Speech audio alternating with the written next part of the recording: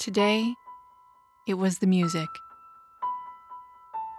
Yesterday, it was the touch of a loved one. Or not.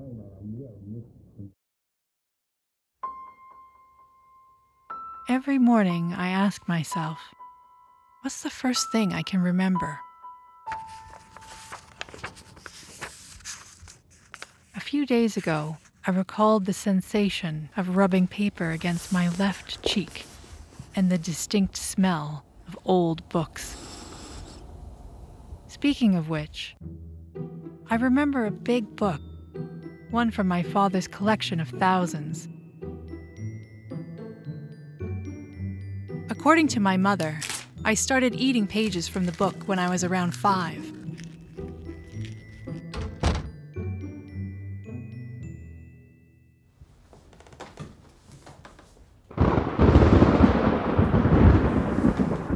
As years went by, I would regularly sneak into my father's study and rip out pages from the book to satiate my ever-growing hunger for it, one by one. By the time I was 15, my parents would discover that I had devoured almost the entire book. I remember a young girl and a young boy who moved like the wind and swept her off her feet with a smile.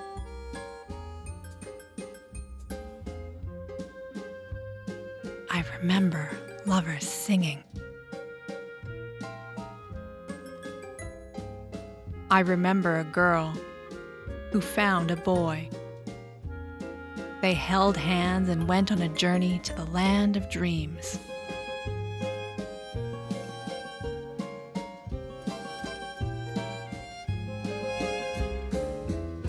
I remember a woman and a man.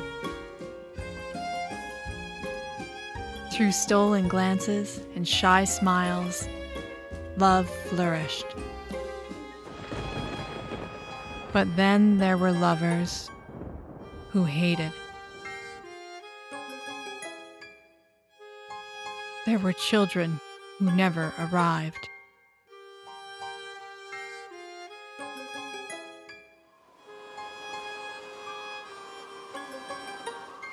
There were deaths.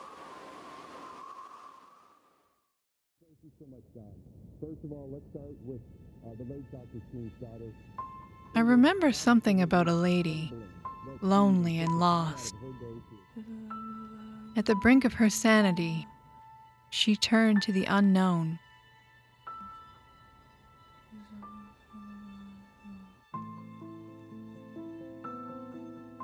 One day, the unknown responded.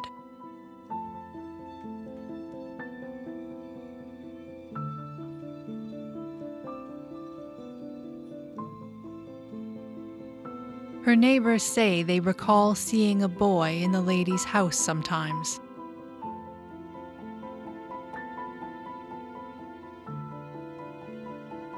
They claim they saw him playing around, saw him grow up over the months and years.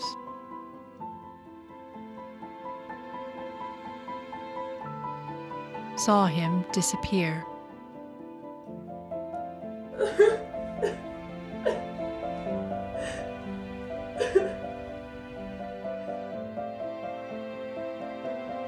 I don't remember how long I've been spending my days like this, piecing together memories.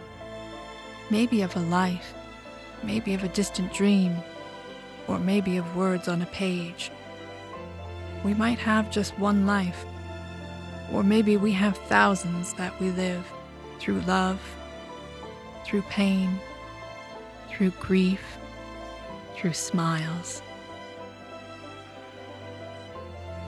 through dreams.